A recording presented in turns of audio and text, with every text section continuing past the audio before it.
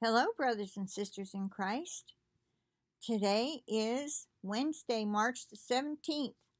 And no, I'm not going to say Happy St. Patrick's Day because I don't celebrate it. I'm not telling you not to, but I don't. Okay, it's 9:41 a.m. Just for a little side note, luck comes from Lucifer. Okay, so I don't even like to use the word luck. You hear a lot of that on St. Patrick's Day, about four-leaf clovers are lucky, the pot of gold at the end of the rainbow business. It's just ridiculous. Anyway, it's another Roman Catholic Church holiday. I will move on. I'm going to share with you Dawn's newsletter from March the 14th that I've been hanging on to. The Trumpet by Bill Burns. You can do this. You are called as my children to reap the benefits that I have set forth in my word. For it will be given to those who abide in my kingdom. That sounds right out of Psalm 91, doesn't it?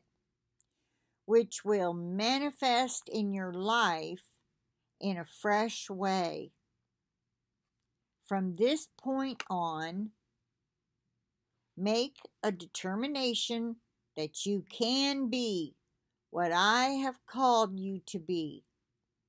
You can do what I have said you can do. You can come higher into the realm of the Spirit and be more effective. You can see my power move in your life, which will cause your life to become inspired. Your journey into belief can be exciting, and the glory of the kingdom will be demonstrated.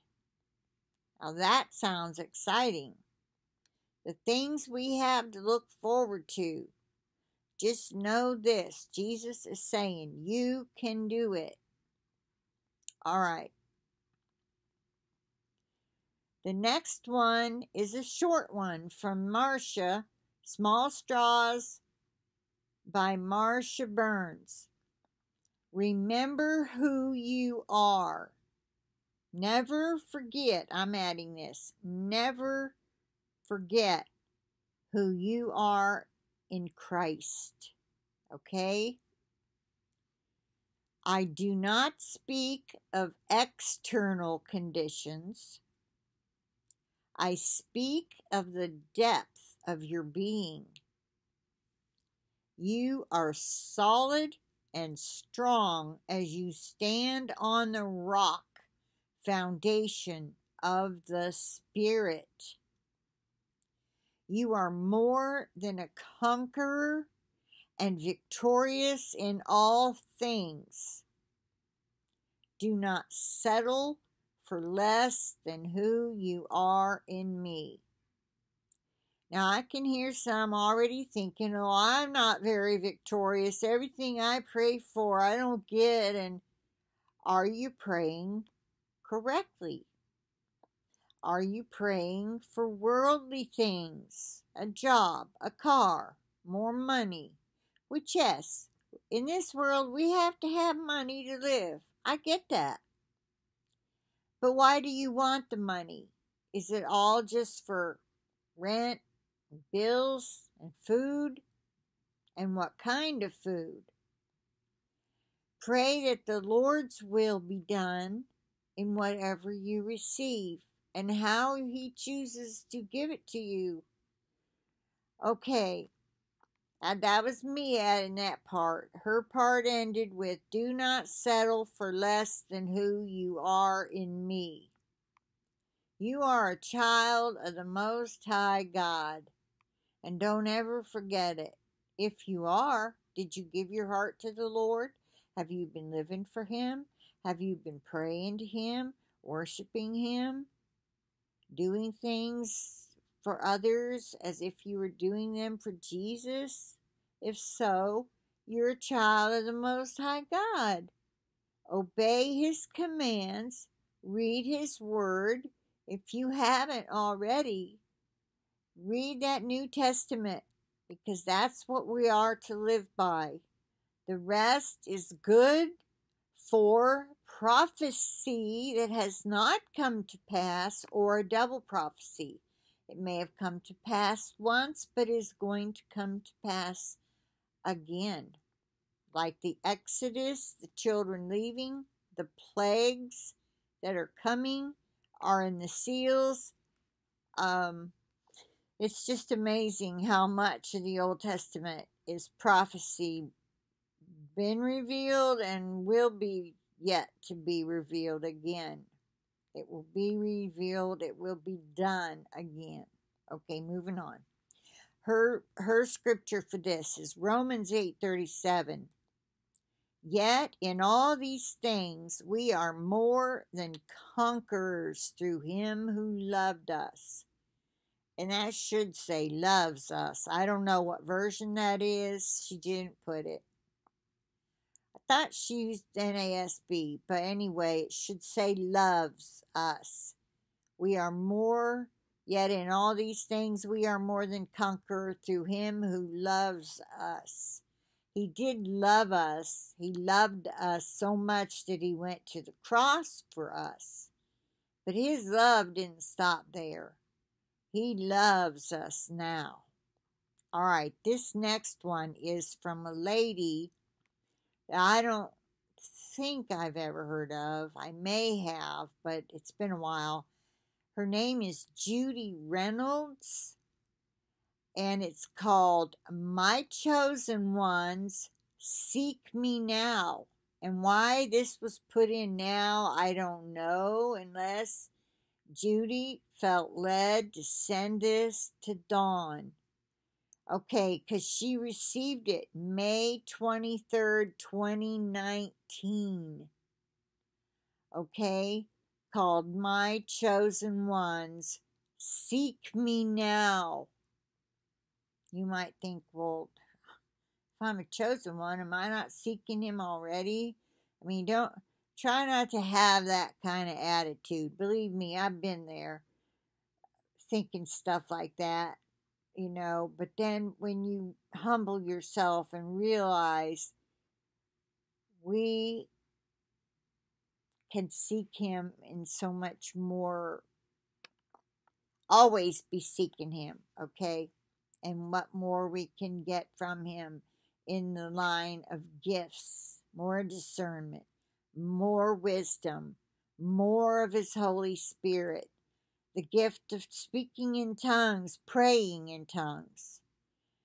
The speaking in tongues in an open church area is another gift, where you stand up and you sound out the message in tongues, and somebody else or yourself will stand up and speak the meaning, what it means. Okay, those are two different gifts than praying in tongues.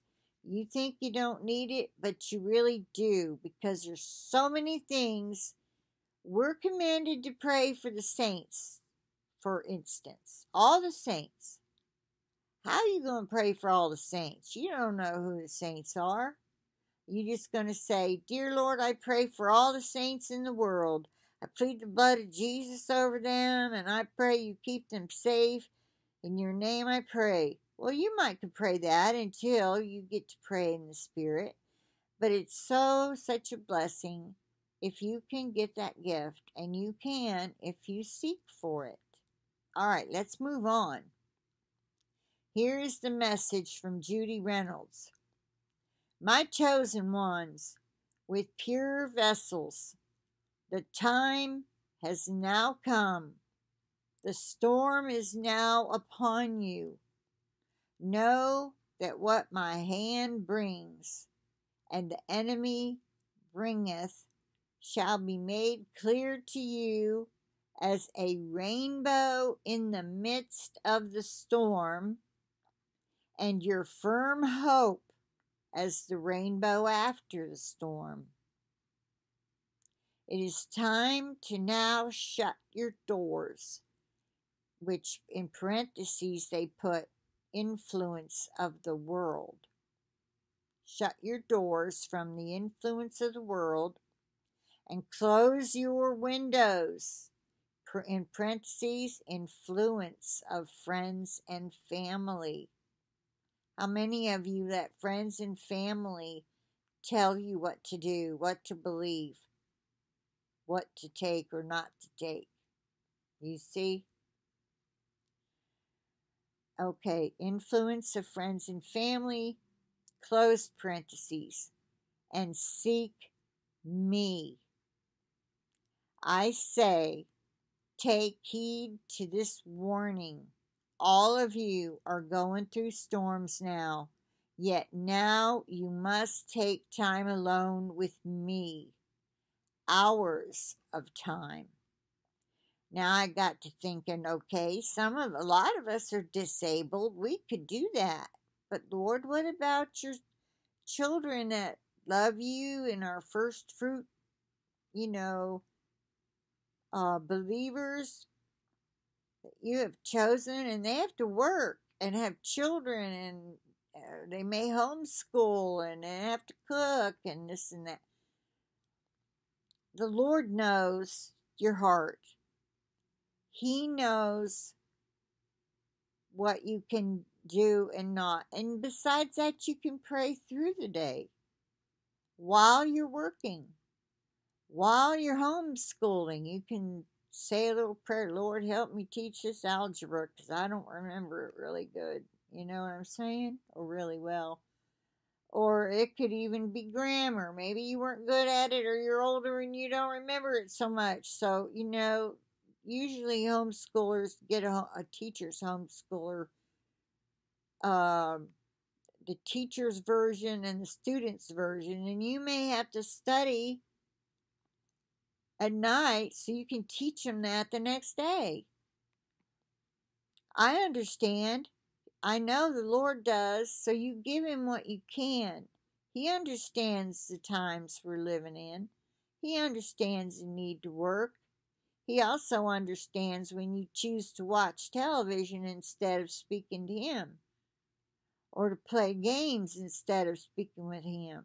You see, you take what's left over and you give it to him. And you give him time at the very start of your day before you get, if you have to get up a half hour earlier, then do that. All right, let me move on in this message. I desire to give each of you personal instructions. General instructions are now a thing of the past. Think about that. He wants to tell each of us our own personal instructions. That was weird. It's like there was a flash in my computer, like lightning. Just real quick.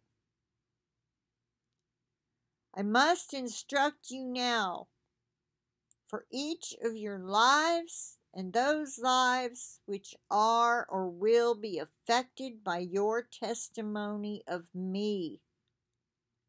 You must quiet yourselves now and spend time with me for this purpose. I will be giving much wisdom, direction, guidance, and prayers for you to pray for you and your direct loved ones and friends. Wow.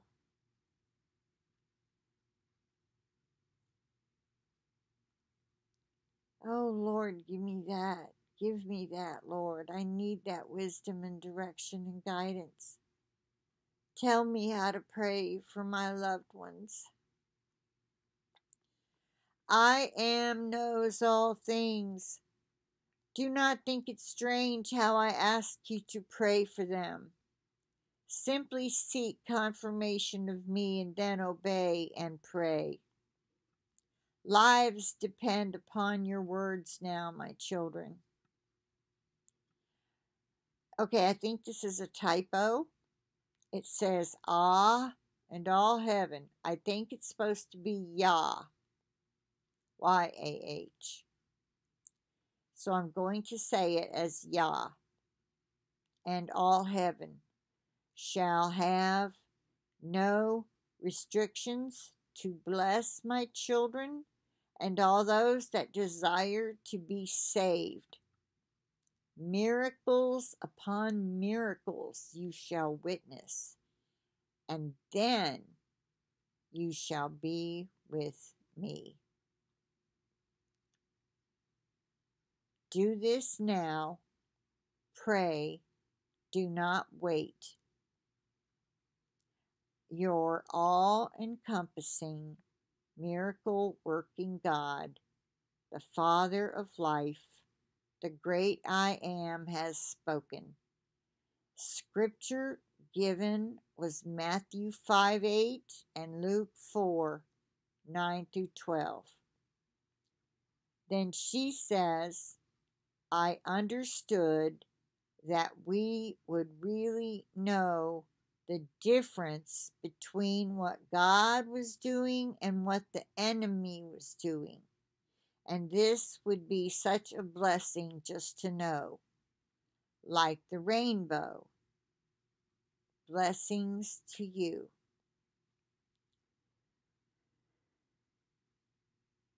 That's one. I didn't want to not share it. But please leave your comments. Please. If you have questions, if you're not sure, I can confer with the team and ask them, what does this mean? What does that mean? If I'm not sure.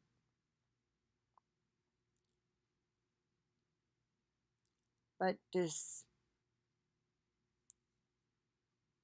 Okay, I'm going to end this one here.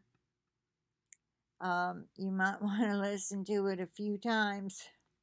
Anyway, I plead the blood of Jesus over this video and over each and every one of us and our devices and our internet connections. And with that, I'll say bye for now. I'll talk to you later.